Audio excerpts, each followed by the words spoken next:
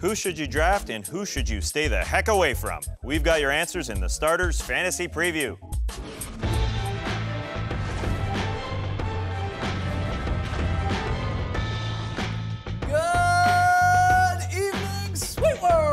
And welcome to the Starters Fantasy Basketball Preview Show. Whether you're listening to the podcast, catching us on NBA TV, we're very, very happy to have you back for the second season of NBA Fun. I'm J.E. Skeets, and alongside me, as always, it's Tass Mellis. I guarantee this season will be fun. To my right, the Starters blog editor, Trey Kirby. Hey! And finally, it's the Aussie. It's Lee Ellis. Lele. All right, on tonight's show, the NBA season, a few weeks upon us here, so a lot of you are gearing up for your NBA fantasy basketball drafts, and we're here to help you out. Tackle some key questions, some sleepers, maybe some guys to avoid. We'll break this down into 3 separate positions, guards, centers, and we'll start with the forwards. And look, tough spot here. The fantasy drafts changed. I hope you haven't had yours yet, because this weekend we learned that, of course, the reigning MVP, Kevin Durant, has a fracture in his right foot and will likely miss at least the first month of the season. We're getting anywhere between 6 to 8 weeks. That's what the Thunder's saying. He has a Jones fracture, which is a broken bone at the base of the small toe. So the question is, if you haven't had your draft yet, what do you do with KD on the clock? I mean, at the #1 spot, or does he even go in the top 3 still anymore? What do you think? I think he drops a few spots. I had him ranked at #1, but I'd go with him at the #7 spot behind LBJ, Davis, Curry, Harden, Westbrook, and Love. He's going to miss about 20 games, but when that ring comes and it's your time to pick, you hear that chime, are you going to think short-term or long-term? Because 20 games, you might think you might want to pull the trigger on a guy who's going to play at the beginning of the season. But you got to think long-term with Kevin Durant. For me, anyways, my 2nd, 3rd round picks, they're going to get me to the playoffs, and then KD's going to bring it home. Now look at this I've already guy. got it planned out. Yeah. Tess has already won this league, but we haven't even done yet. You gotta think like a winner. You see KD there. I mean, he's arguably been the best fantasy basketball player over the last 4 or 5 years. Very durable as well. And that bodes well for him. Reliable. And it sort of depends whether or not you're doing a rotisserie league or a head-to-head league, whether or not you draft them. But Lee, I want to know, when we do our drafts, and KD's still there, let's say, and you got the 5th or 6th pick, somewhere around what Tass was saying, do you pull the trigger and take him? The 5th and 6th spot is just the worst spot right now for him, because you kind of have to take him there. You really don't want him to slip any lower. But we don't know exactly how long he's going to be out. There's still 2 weeks before the season, so hopefully he's only going to miss 4 weeks of action, maybe not. As you said, he's a very durable player, so hopefully he comes back on the shorter end of that 6 to 8 weeks. But I can sense that you're already panicking. I am panicking. I'm nervous already. I don't know what to do. I don't even want to know now what's going to happen. I want to get that 1st or 2nd pick so you don't even have to consider taking him. I want to know what this now means for all the Russell Westbrook fans out there and how high he jumps up on your draft board, because this guy could be leading the league in scoring, usage rate, you would think so, without Durant there for a month or so. John Schumann's stat, sort of a stat, that's a stat, already early in the season here. Westbrook played only 41 minutes without Durant last season. He attempted 35 shots in those 41 minutes. It's a little low, actually. That is a little low. You'd think it'd be a bit higher. So yeah, again, if you're in a head-to-head league with Westbrook, you can sort of punt categories like turnovers and maybe field goal percentage, because that could even drop with more shots. But he is going to put up a whole lot of points. He's been a triple-double machine playing with Kevin Durant and playing without Kevin Durant, like you're saying. He's just going to have all the opportunity in the world. And the offense, as we've seen with, even when Kevin Durant's around with Scotty Brooks, is kind of rudimentary. So you figure Westbrook will just have the ball, getting to dribble like crazy, go at the rim as hard as he can, and throw it up. He's going to have the opportunity, and he's going to take it. Yeah, sure. He's absolutely going to take it. Well, let's keep going here. After LeBron, and then after guys like Curry and Harden, and we'll get to the guards, as I said later, who's the next best forward in fantasy basketball terms? It's Anthony Davis for me. This is year 3 for Anthony Davis, and it feels like year 4 or 5 or 6, because we already saw him take off in year 2, but this is the 3rd season for an NBA player, usually when a guy explodes, but he already exploded in his 2nd season. And I know Trey's got Kevin Love, which is obviously a great pick, but I go with Anthony Davis over Kevin Love, not only because he wins you the dirty categories that I like. In a week, he can easily win you the blocks or the steals, but Anthony Davis is going to be looked for on every possession, while Kevin Love might be overlooked on a lot of possessions, playing with 2 superstars, unlike his days with the Minnesota Timberwolves. There's a lot of guys on the Pelicans who like to get shots up too, though. I know, but they're going to be playing pick and roll with Anthony Davis. You got to think Drew Holiday is going to look for him on every single play. You see the jump from season 1 to season 2. It's got to go up in season 3, right? I mean, Kevin Love been in the league for 6 years. You kind of know what you're going to get. Playing with LeBron and Kyrie Irving. We'll see what it did to Chris Bosh's numbers in a second, going from Toronto to Miami. The same is going to happen for Kevin Love, and I think Davis is the right pick. Lee, you agree with AD? I mean, look at those numbers. Yeah. 2010, he's not even, what, 21 years old? Even prior to Kevin Durant's injury, I was actually considering taking Anthony Davis so I get that pick at number 1, because I think you could see this guy maybe going for 23, 24 a game, 12 rebounds. He led the league in blocks per game last year. He could easily get 3 or more blocks a game, and he's apparently worked on his corner three-point shot. He's going to add the three-point shot for I'm not saying anything. I'm not saying anything, but I read that he's How's he going to be in the corner if he's running pick and roll down the middle of the court? So what? He's doing everything. So you obviously don't think Kevin Love's numbers are going to fall off all that much. I'm sure they'll fall off a little bit, but you guys are talking about the Anthony Davis jump. His jump would have to be catastrophic to get to Kevin Love's numbers, and even if Love falls off, he's still going to be averaging 20 points a game. He's still going to be one of the best rebounders in the game. His field goal percentage, you would think, is only going to go up. He gives you assists and threes that you don't get from a big man usually. Yeah, he's not giving you a ton blocks and steals, but you can make that up otherwise. I think that the added efficiency is going to be worth it to take Kevin Love ahead of Anthony Davis. He's going to get a ton of space. Yeah. There's no doubt about that. Yeah, the threes are going to be there from, from the power forward big position. That's what I think is going to be best for him. He's just going to be so open because LeBron's still going to command those double teams, and Kevin's just going to be sitting on the wing there and be knocking down jumpers all day. And he's going to have a lot of guys to pass to, which is why you're going to see a lot of assists. But you're not. You're not worried about the superstar slash, really, you call it the LeBron effect. I would say that Chris Bosh and Kevin Love have different personalities, and I don't think Kevin Love will fall off like Chris Bosh did. He's not going to want to take as much of a backseat role as Chris Bosh. Bosh's number there in that last year in Toronto, unbelievable fantasy numbers, 24-10, and they took a dip. Oh, they took 5 points a game Yeah. and about 3 shots per game. And I think LeBron will have learned, this being the second time coming over with a fantastic power forward. But now we've got Kyrie Irving, who also has to learn. The ball is going to be in his hands. It's going to be in LeBron's hands.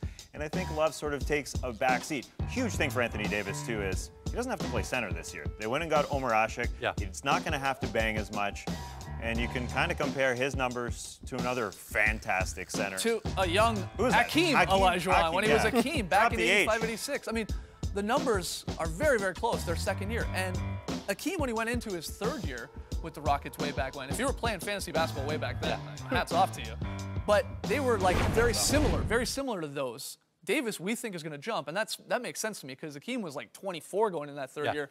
Davis is still 21 years old. Yeah, and he's so 25 and 12 is not out of the question. Yeah, especially if you saw him at the Team USA as well. He's bulked up a lot, and he's got that confidence in that mid-range game. So Davis, I think, is going to be in for a big, big year. I like how we're talking about it. It's corner threes, mid-range game, pick and roll. But he has. I heard he's going to referee some games. He's going to referee games this year while he's playing. All right, let's get to the sleepers with the forwards position. Who's a sleeper test that people should be looking deep in the draft for? Wow, very deep according to I'm going extremely deep with Jonas Jerebko. This is a sleeper. This is a hibernator. Don't pick this guy. Do not. Right. However, I think you can get him on your waiver wire, and it's going to make a ton of sense because Stan Van Gundy is the coach of this Detroit Pistons team, and he's already said he's not just going to throw out Greg Monroe, Josh Smith, and Andre Drummond in the 3, 4, 5 spots as his primary lineup. That's not going to happen. Didn't work. Caron Butler is going to start at the small forward position, it seems.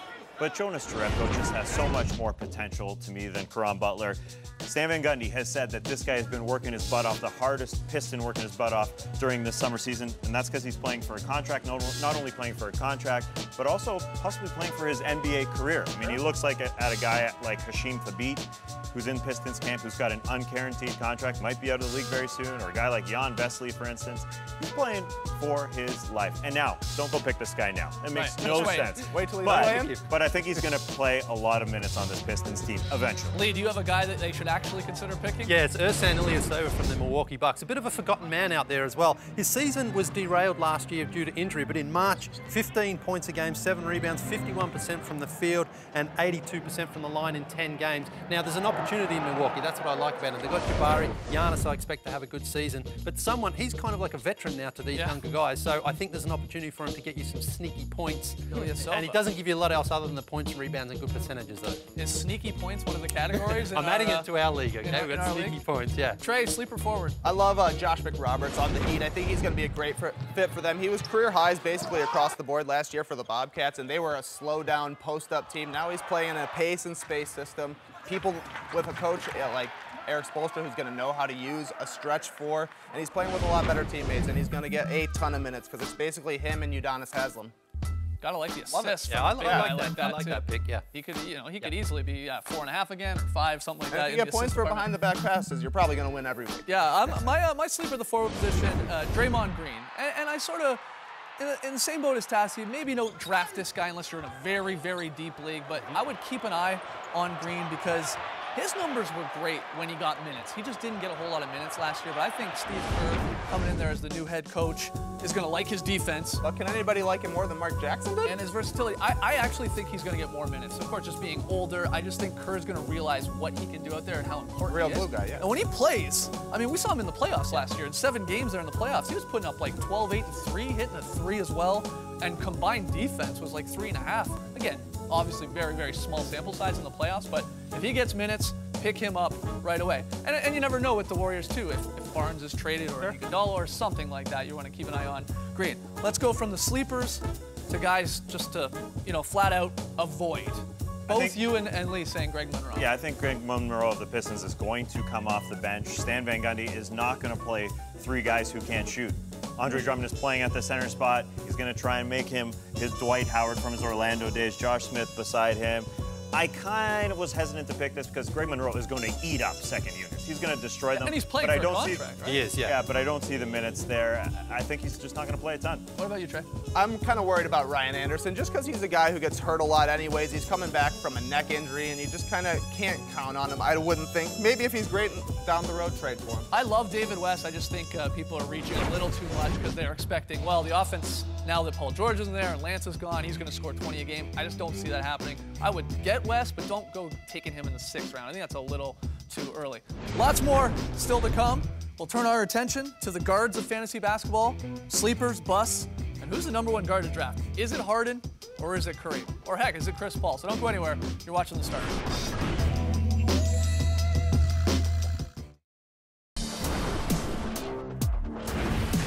Welcome back to the Starters Fantasy Preview Show. We've talked about the forwards. Let's turn our attention to the guards. And the question for everyone here at the table and everyone listening, by the way, join in on Twitter, hashtag the Starters with your opinions, is who's the #1 fantasy guard? The 3 of you guys going Steph Curry. I'll play devil's advocate a little bit and go James Harden just because the numbers are so close. Yeah. You're going to get more threes, yes, from Curry, but you're going to get way more free throws from James Harden, who immediately goes to the line at least twice more than Curry, and of course knocks him down with consistency. And not that Curry doesn't, knock down the free throws well, but James just gets there so much more. Counteract some other guys on your team, maybe. Right. I'm going James just because you got Chandler Parsons leaving. I expect huge years from Harden and Howard. And with Curry, the new coach scares me a little bit, and just wondering if his numbers dip a bit because they want to go through Bogut a little bit more. I mean, maybe the assists go up, but I don't know if Curry's going to be scoring as much. So that's why I go Harden. This is Steph Curry. I'm actually excited with Steve Kerr in the mix. I think they're going to distribute the ball a little bit more. I think Steph Curry is going to come off the ball a little bit, not bring it up each and every time with Sean Livingston, Andre Iguodala, Klay Thompson taking some turns. I see the efficiency going up. I don't see it scaling back whatsoever. Mark Jackson played a little bit of the isolation basketball. A lot of they had the post-ups. 12th best offense last year. That's not good enough for a team that's good with their starting 5.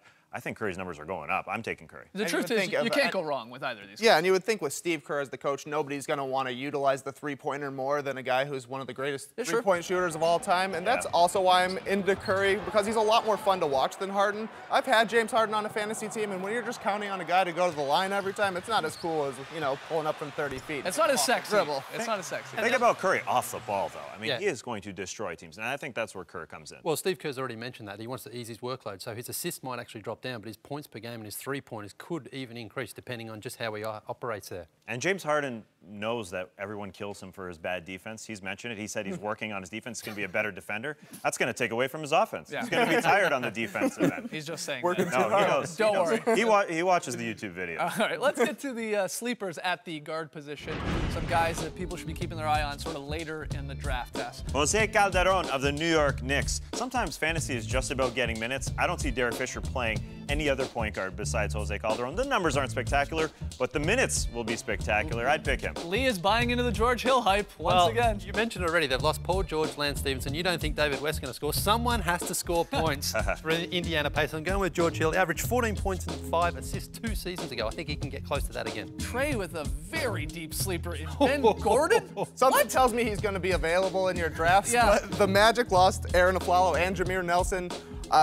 Jacques Vaughn probably needs to start winning. Might go with a veteran, and supposedly Ben Gordon has been flexing those biceps. Reggie Jackson is my sleeper. I made this pick even before the Durant news because if this guy gets minutes, Lee, and now it's even better. Yeah, he's probably not going to go that low in most drafts now, but he gets the minutes, he performs. 24 games last year when he played 32 minutes or more. He was putting up your 15, 5, and 5 with the threes and great percentages. Yep. So this guy, if he's there late, pick up Reggie Jackson. This man's playing for a contract as well. Yeah, that's right. All right, let's go from the sleepers to the bus, or maybe guys to avoid. Bus is a harsh word. Yeah, it seems so rude. But for the talented guys that we're picking here. Yeah, Tass has Dwayne Wade, Lee, Darren Williams, Trey, Isaiah Thomas, and myself, Derrick Rose. Yeah, there's a lot of talent on that list. Yeah, I'll start off here with the Dwayne Wade talk. I mean, you want to win, you got to have guys that are on the floor. And Dwayne Wade, he is going to take some games off. I think you have to expect that. Sure. He was projected to be the 33rd best fantasy player this year. He was 46th last year, so I don't understand how you can pick him that high. A guy who played only 54 regular season games. Bust is just a harsh word, but you can't win fantasy if your guys don't play. Think about it. Going into April, the Miami Heat are going into the playoffs. Is Dwayne Wade going to suit up each and every game? He's not going to suit up for the Miami Heat or your fantasy team. That's just a little too high for Dwayne Wade. Lee, Darren Williams. Stay away from him. He's missed 50 games over the last 4 seasons. He missed 18 last year. And even when he does play, the production's just not there. 14 points and 6 assists last year for your starting point guard. He's got an assist-to-turnover ratio, too, of 3-to-1. He's got a new coach coming in this year. We know that he struggles in those big moments, in those big games as well. I don't think his confidence is there. He's not the leader he once was, especially out in Utah. He's just not a player that you want to pick up early on. The lowest number since his rookie year right there. Trey, Isaiah Thomas. This one surprised me a bit. Why are you not picking up on him? I just don't really think he's going to touch the stats he put up last year because he had 35 minutes a game where he got to dribble the ball as much as he wanted, and he wanted to dribble it a lot last year. Now playing with the Suns, he's the third point guard. They share the ball a lot. I just don't think he's going to have a chance to make as big of an impact. He'll probably be a better player, but that doesn't necessarily translate to fantasy. You don't see 20 points per game like you saw. That would be pretty rare. Yeah, and I'm going D-Rose. Look, I hope D-Rose plays the entire season. I really do, but I don't want to be that guy. Again, that has D-Rose. And then you get the alert on your phone that he's gone down. Heaven forbid it doesn't happen. But the guy's played 49 out of the last 230 NBA games. Let someone else take D-Rose. Just let someone else do it. I want to sleep at night, okay? I really do. So there you go. There's some guys to maybe avoid. Got to take a quick break. When we come back, we'll get to the centers. You're watching the starters. The pun gun is back.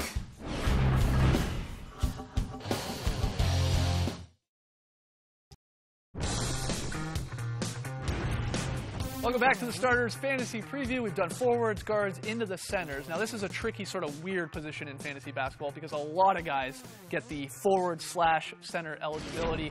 Guys like Anthony Davis, Kevin Love, and Aldridge. But let's say you can't pick those guys and you sort of got to go with a real center. Who's the best of the rest?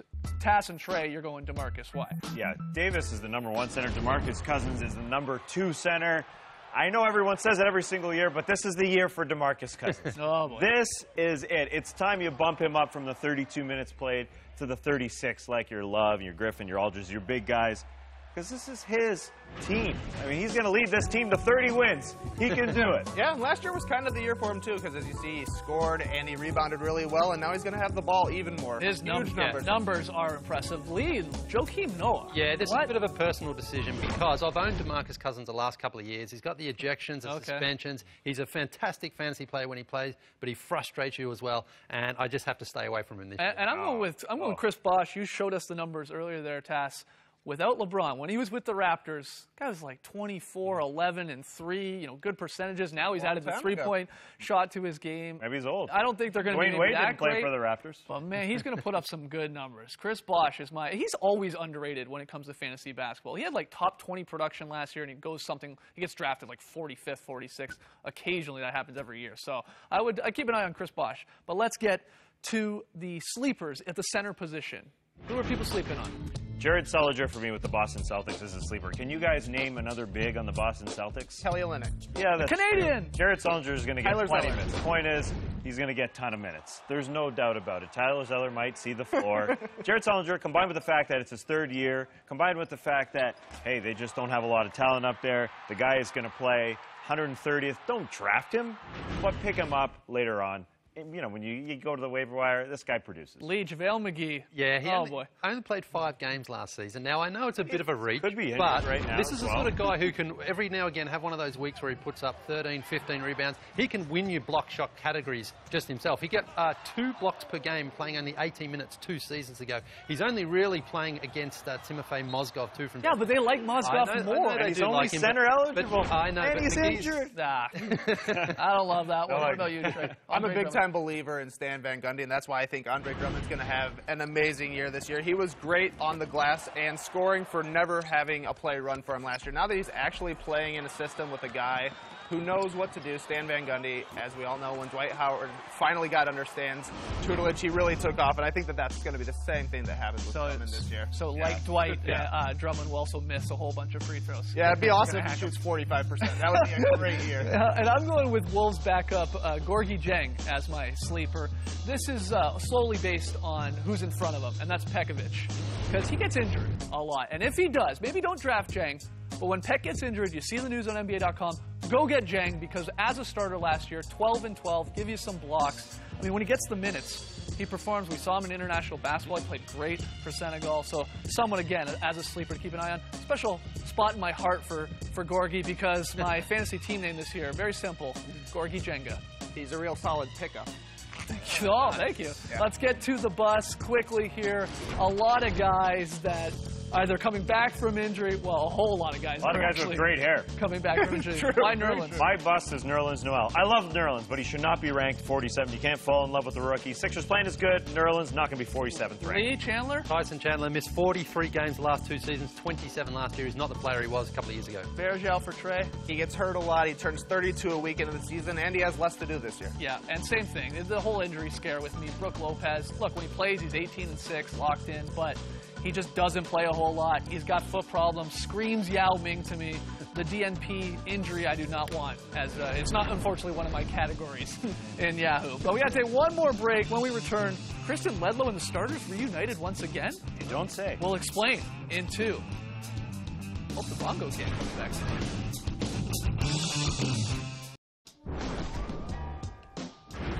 Welcome back to the starters. There it is, guys, October 24th. The starters fantasy draft recap. We're going to be doing our draft very, very soon. Kristen Ledlow in the mix. Lance Fresh, comedian Joe Mandy, all of us. Can't wait to duke it out. Even our producers and directors are going to be in this thing. So that's going to be a lot of fun. Again, October 24th. We'll sort of recap the craziness that goes down within that draft. But forget the 24th. Let's talk about tomorrow. We start the starters season previews. 72 burning questions about the upcoming season. We're going to break this into 9 parts. It's going to be a blast. We'll see you tomorrow. Yeah, tune in tomorrow. Thanks for joining us today. And remember, you can look at it as a best before date, or you can look at it as a pretty good after date. Race tonight, people.